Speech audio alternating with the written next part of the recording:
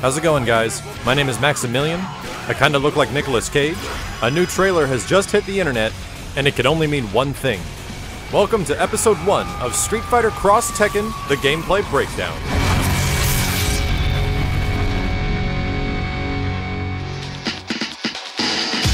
Oh, I wish I kept up with these. So here's a ton of information you guys need to keep up with today's trailer. Since the last live breakdown video I did from E3 2011, a couple critical system changes have taken place in Street Fighter X Tekken. The first is called the Cross Arts, which is a 3-meter eating move that utilizes the supers of both your teammates for critical damage. These tag supers look really good, but I'm even more excited for the new Cross Assault mode.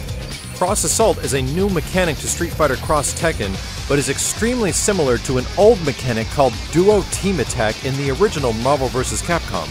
Things get absolutely nuts when both teams activate Cross Assault mode and you have 4 characters on screen at once attacking each other. To control both characters, the joystick must enter a neutral position after you did a move from one character, and then it switches to the other. It might seem hard to grasp at first, but once you get your hands on it, it's actually not that bad. And it's even crazier when you see it in person. I swear, this game is like Street Fighter 4, but it's f***ing bonkers. So let's do a quick review of the Namco side of the cast so far. Kazuya, Nina, King, Marduk, Bob, Julia, Hwoarang, Yoshimitsu, Steve Fox, Raven, and Kuma. Filling in the Capcom side is Ryu, Ken, Chun-Li, Dalsim, Sagat, Cammy, Abel, Hugo, Ibuki, Guile, and Poison. And if I do say so myself, Poison looks like one of the sexiest video game characters I've ever seen. Could you imagine if you met a person like that in real life? What is it? She's a what? Oh, I'm so confused. While I try to block out those mental images, let's move on to the latest character and gameplay trailer. It all started with a meteorite falling to the South Pole. What the hell? An unnatural object in the shape The of a hell box is this? was discovered among the fragments of the meteorite. Story? Street Fighter doesn't have story. All over the world studied the object. Is that the Matrix of leadership? Despite not finding any conventional way of examining its contents, observed that it would give a strong response when living creatures came into conflict with each other. Researchers have nicknamed the object Pandora. Pandora? This isn't Borderlands. What is going on? What are they doing? This isn't Street Fighter. What the hell is this? Challenge me. That's it. You lost me. I'm done. I'm going home.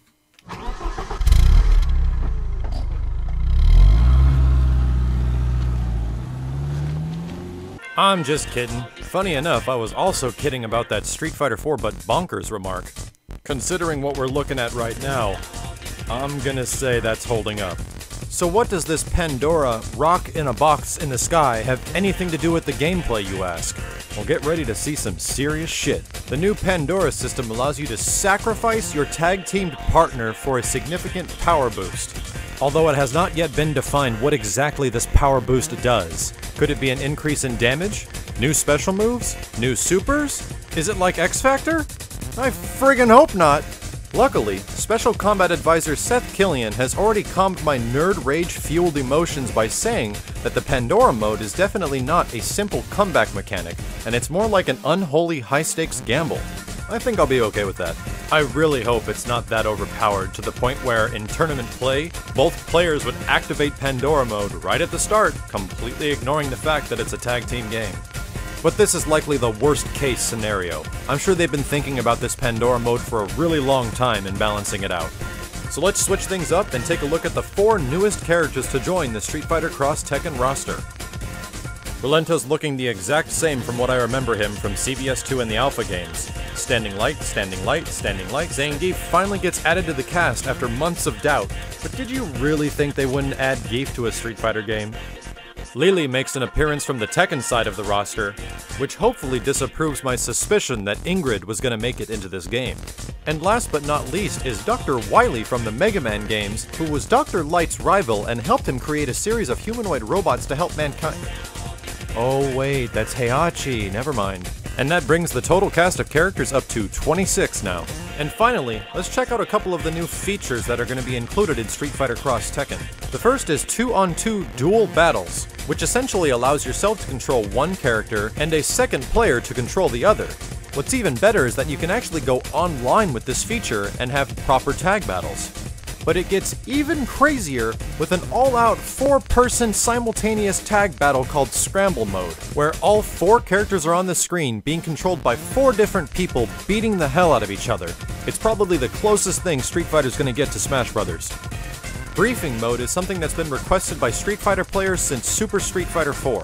It allows you to team up with a friend online and enter a full training area where you can practice all your combos and anything you want at any time. You can also enable a fight request mode, so while you're training with your friend, you can automatically go into a tag battle online. It's really refreshing to see the Street Fighter crew take on all these online options of Street Fighter X Tekken, because it's the one thing that fighting games really need, and it's that full and robust online feature set. With all this stuff that was just announced, Street Fighter X Tekken is looking to be the full package. If you're as hyped as I am and would like to see more Street Fighter X Tekken breakdowns, feel free to leave me a comment below. Thanks for watching everyone, and I'll see you next time.